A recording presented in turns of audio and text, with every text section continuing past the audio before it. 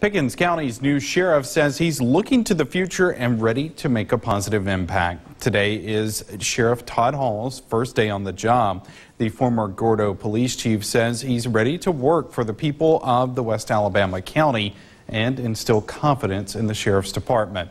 Governor Kay Ivey appointed Hall to the position yesterday. This comes after former Sheriff David Abston resigned and later pled guilty to 2 federal charges. Hall believes county leaders are willing to listen to what needs deputies have while on patrol. Resources are always a problem in a rural area, and you know, Pickens County is a very rural county, and resources are an issue with us. So we're going to be looking at working with, of course, the county commission, and I've already spoken with some of the commissioners and all, and they understand that our position.